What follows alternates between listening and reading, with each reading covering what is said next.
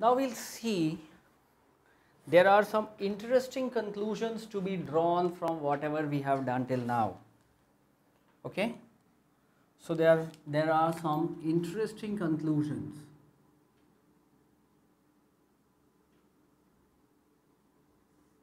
One of these conclusions we have already discussed, but I'd like to emphasize again here because that is a very, very important thing.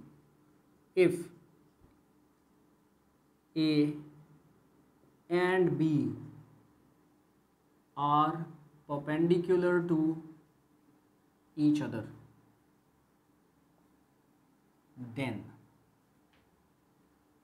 what will happen? If A and B are perpendicular to each other, what happens? Then A dot B becomes mod A mod B cos 90. That is 0. This is something that will be of tremendous important when we go to the 3D. Okay? When we go to the 3D, this will be hugely important. A very simple thing to understand, but I am re-emphasizing it. Okay?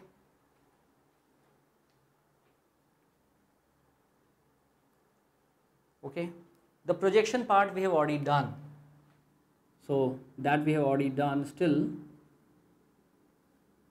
projection of A on B is A dot B cap.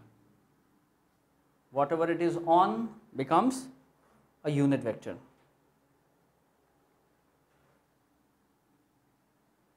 If theta is equal to 0, if theta is equal to 0, if theta is equal to 0, then projection of A is A itself. Is it not? Because it will be A dot A cap. No? A on A. That means if my vector is along the same direction as the line, if my vector is in the same direction as the line, what happens?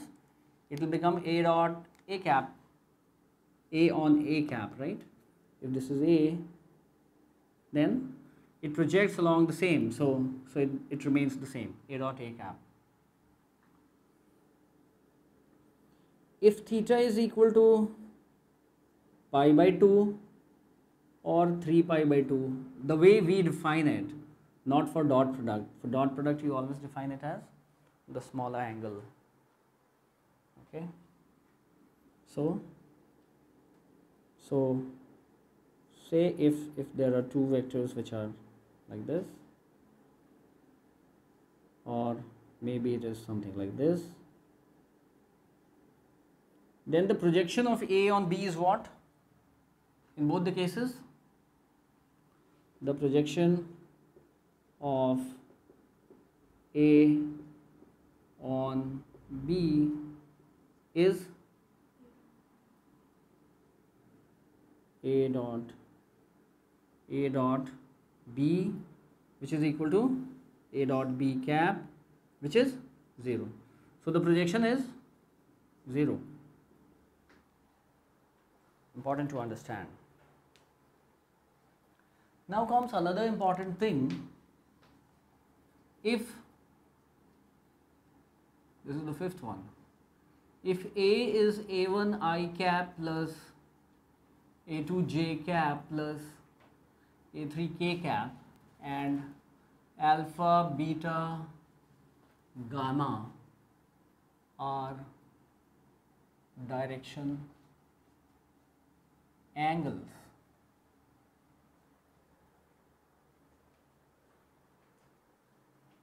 then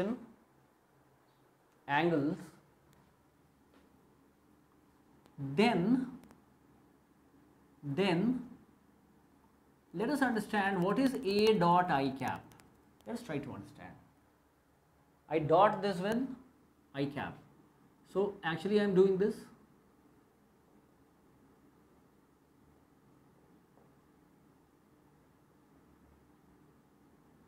This is A1 I dot I cap, distributive property. A2 J cap I dat J cap dot I cap plus A3 K cap dot I cap. Now J cap dot I cap is 0. K cap dot I cap is 0. I cap dot I cap is 1. So it is A1. Okay. Now what is the left hand side? A dot I is nothing but mod A into mod I cap. Okay, and what is the angle that A makes with x axis? That is what you call the direction angle alpha. So into cos alpha.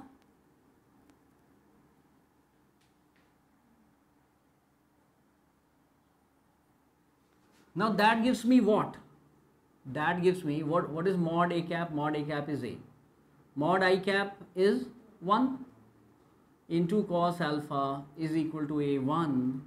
So cos alpha is A1 upon A. Similarly, if you dot it with J, it becomes cos beta. So cos beta becomes what? A2 upon A. And cos gamma becomes A3 upon A. So this is your LMN. Do they sum to 0? They should.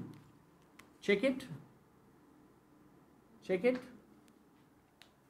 Will they? Will they sum to 1? What I said? What I right now said is 0. The squared and summed together they'll be 1. Sorry for that. So cos square alpha plus cos square beta plus cos square gamma is what?